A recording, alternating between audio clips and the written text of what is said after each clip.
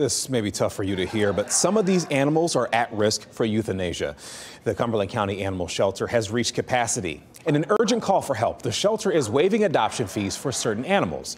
WRAL's Carly Haynes explains what's contributing to this emergency situation. Overbreeding, strict landlord requirements, and hoarding are just some of the factors causing this influx of animals. Now the need to adopt is dire. Not an open kennel in sight at the Cumberland County Animal Shelter, but some of these hopeful cats and dogs may not be here soon, and not because they were adopted. We have to start considering euthanizing for space, and we just don't want to do that.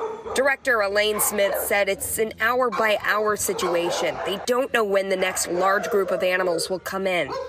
Pretty much every shelter in North Carolina has these kind of decisions to make when they're an open admission shelter like we are.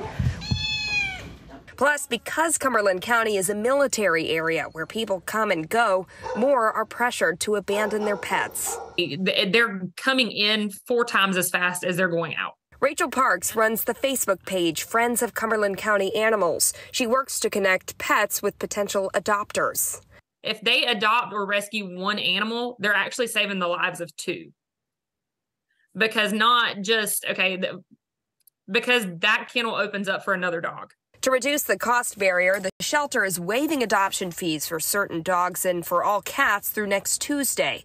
It's an effort to hit pause on considering euthanasia and get these pets into a happy home. Carly Haynes, WRAL News, Cumberland County.